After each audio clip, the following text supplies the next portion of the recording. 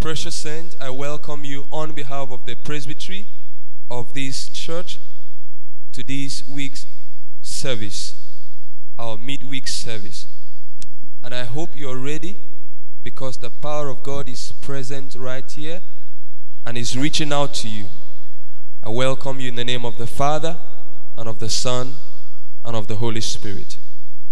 I'd like to worship God together as we take some few songs, and I encourage you to join us to worship God. Great is thy faithfulness, O God my Father. There is no shadow of turning with thee. Thou changest not, thy compassions they fail not. As thou hast been, thou forever wilt be. Great is thy faithfulness. Thank you, Jesus. Great is thy faithfulness. Morning by morning, new mercies I see. All I have needed, Thy hands have provided. great is Thy faithfulness, Lord, unto thee. Now for models is worship God, somebody. Join in this moment of worship. Father, we bless your name. Lord, we give you the praise. Let everything that hath breath praise the Lord. Worship him in the beauty of holiness.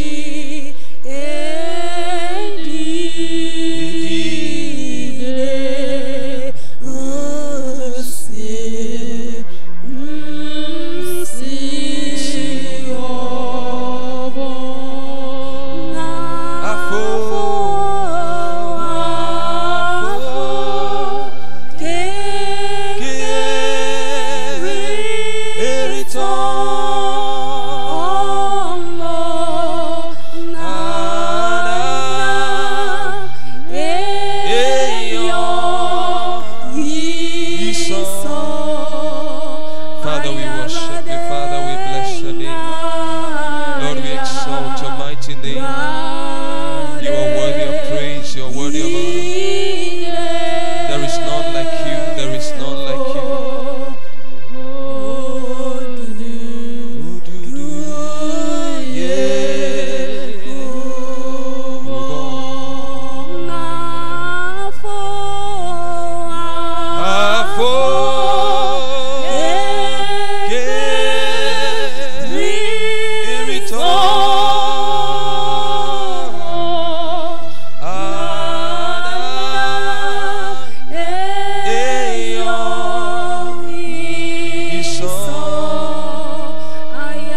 Lord, we worship you. Lord, we stand in awe of you. There's none like you, precious Lord. You deserve the glory. You deserve the honor. You deserve the worship.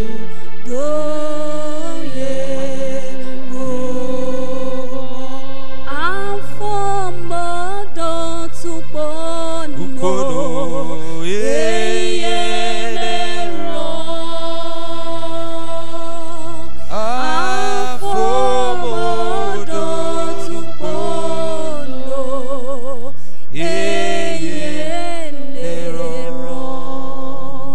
Go ahead and worship the name of the Lord wherever you are, in your living room, Wherever you are right now, go ahead and worship the name of the Lord. Exalt him. He's worthy of praise. He's worthy of honor. Father, we worship you. We magnify your name. You deserve the glory. You deserve the honor. Lion of Judah, we praise you. You are the great God of wonders. You are the I am that I am, the first and the last, the beginning and the end. We magnify your name this hour. Thank you for your presence that is here. Thank you for your spirit. Thank you for your word is going forth to touch right now. Take all the glory and honor, for we pray in Jesus' mighty name. Amen. Precious saint, I'd like you to open with me to the book of Luke, chapter 6. Luke Gospel, chapter 6. I will be sharing with you on the topic that says restoration for the withered hand. Restoration for the withered hand. Luke chapter 6, from verse 6 to verse 11. Luke chapter 6, from verse 6 to verse 11. And it came to pass also on another Sabbath that he entered into the synagogue and taught. And there was a man whose right hand was withered. And the scribes and Pharisees watched him, whether he would heal on the Sabbath day, that they might find an accusation against him. But he knew their thoughts, and said to the man which had the withered hand, Rise up and stand forth in the midst. And he arose and stood forth. Then said Jesus unto them, I will ask you one thing. Is it lawful on the Sabbath days to do good or to do evil? To save life or to destroy it? Verse 10. And looking round about upon them all, he said unto the man, Stretch forth thy hand. And he did so. And his hand was restored whole as the other. And his hand was restored whole as the other. This is one of the most interesting stories in Scripture. The Bible says, on a certain Sabbath day, Jesus went into the synagogue. And when he got into the synagogue, the master saw a man with a withered right hand. I like what the scripture says. The man was with a withered right hand. In other words, the right hand of the man was completely withered. And the Bible says that Jesus was set to minister to this man. Now, I want you to know that the withered hand here could signify a destiny. A destiny that is withered. The withered hand here could signify a ministry that is about to die. It could signify a church that is gradually dying. The withered hand could signify a family that joy is gradually leaving that family. The withered hand could represent your health. Something is dying inside of you gradually. It could also mean a business. The withered hand could represent an academics that is about to die. And something very significant, the Bible says the man was with a withered right hand. Why did the Bible specify that it was a right hand? Why? Because your right hand is your symbol of authority. Because your right hand represents the labors of your hand, the works of your hands. That's why the Bible says that the right hand of the Lord doeth valiantly. The Bible says, with his outstretched arms, he brought out the children of Israel out of the land of Egypt. So your right hand is a symbol of authority, is the symbol of your labors, the works of your hands. The Bible says this man's right hand was withered. Today, I don't know what is withering in your life, but the power of God is here and is reaching out to you wherever you are. I stand on the word of God to declare that whatever is withering in your hands, in your life, it will come back to life in the mighty name of Jesus. To wither means to die gradually. To wither means to die gradually. When you pluck a leaf from the tree, it does not just die immediately.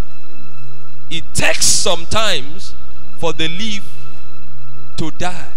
It withers and then finally goes off. So to wither means for something to die gradually. To wither, number 2, is to lose freshness. To lose freshness. A marriage can lose freshness. Business can lose freshness. A man's value can lose freshness. And I'm speaking to you in the name of Jesus today. Whatever in your life has lost freshness, there will be a return in the mighty name of Jesus. I'd like you to connect your faith with this altar, because on this altar the power of God is available right now. As the word of God is going right to where you are, there is a restoration for you in the mighty name of Jesus. Number 3, to wither is to dry up. To begin to dry up. In other words, the right hand of the man was withered. His business was withering. His life was withered. His authority was withered. The power of God is available. So to wither means to dry up. There are times that your health begins to dry up. There are times that your prayer life begins to dry up. There are times that your worship life is empty. Today, the power of God is here to touch you again. All what God wants you to do is to launch out in faith and receive your restoration. Number 4, to wither means to lose value. To lose value. When a man begins to lose value, men do not reckon with him again. When something loses value, you can't make use of it again. You can't go close to it again. When a man dies, hear me, a man is important while he's alive. Immediately a man loses his breath, he loses value. I don't know what is losing value in your life. I'm speaking right now in the name of Jesus to that family that has lost value, to that destiny that has lost value, to that business that has lost value. In the name of Jesus Christ of Nazareth, by the power of God upon this altar, I speak restoration of value. In the mighty name of Jesus, I stand on the mandate of the servant of God, the apostle over this circuit, to declare that value is restored to you. In the mighty name of Jesus. To wither means to be twisted. There are people that are going about, but their lives are twisted. Twisted destinies. Everything about your life, everything about your destiny is twisted. Things do not go straight. It is a symbol that something is gradually dying in your life. When it gets to your turn, things begin to twist. Life just gets twisted, left, right, and center. The word of God is here today. Launch out in faith, and there will be a restoration. Let me hear you say amen.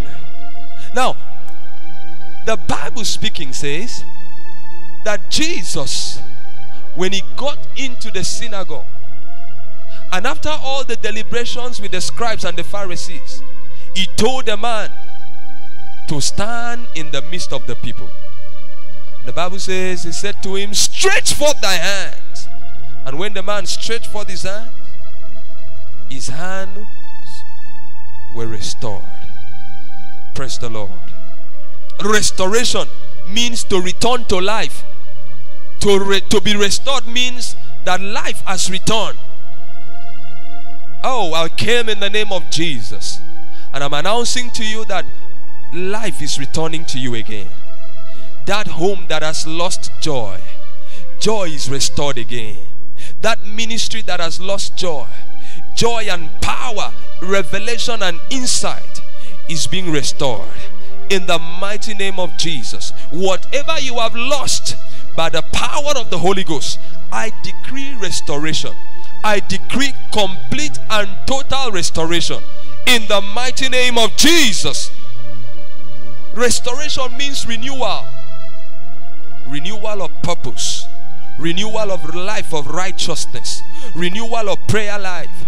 I know there are people during this lockdown, your spiritual life has gone bankrupt. Your spiritual energy has gone very low. You have lost your prayer altar. You have lost your worship altar. It began to wither away.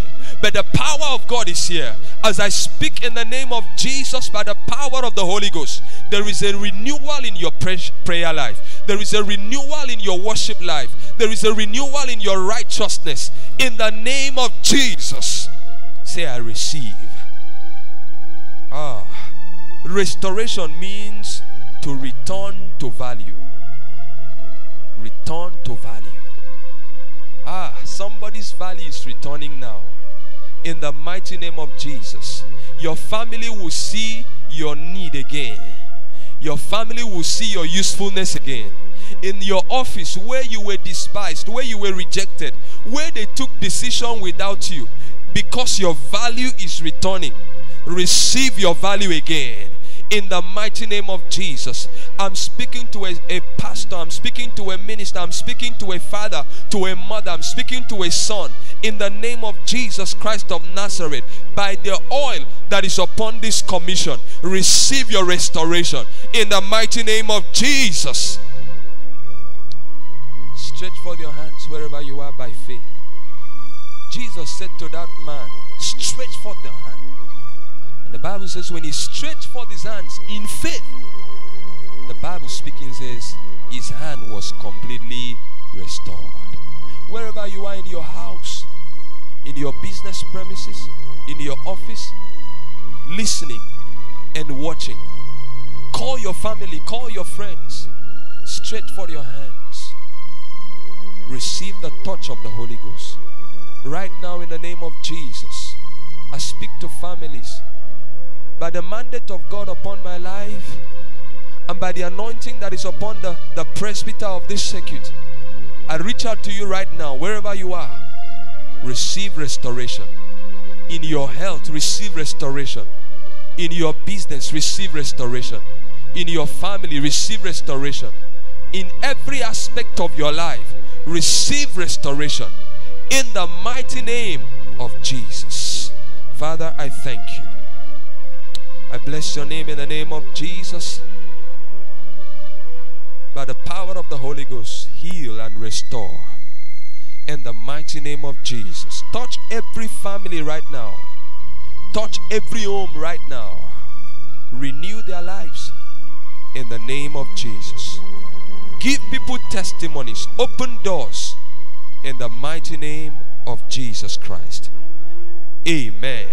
Let me hear you say amen. Now, if you have not surrendered your life to Christ, I'd like to give you an opportunity to respond to the altar call.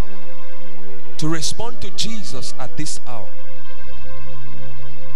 And say this prayer after me. Lord Jesus, I believe you are the Son of God. I believe you came to die for me. I acknowledge that I am a sinner. Please forgive my sins. Cancel my name from the book of death.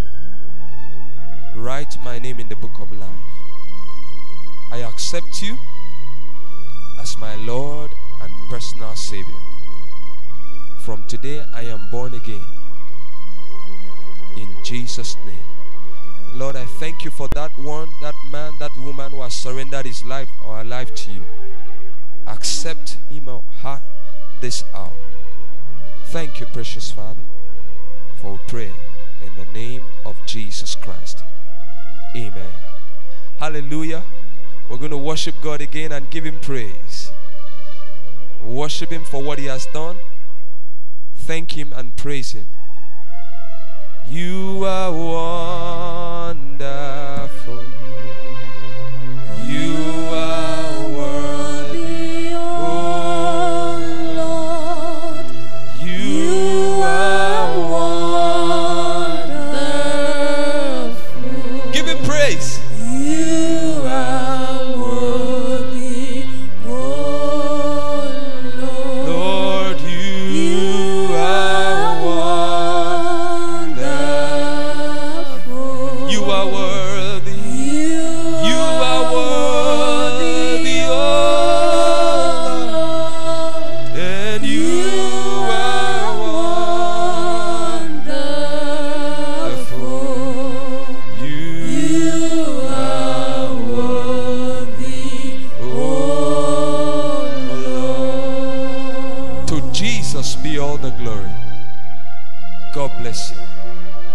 The grace of our Lord Jesus Christ, the love of God, and the fellowship of the Holy Spirit rest and abide with all of us now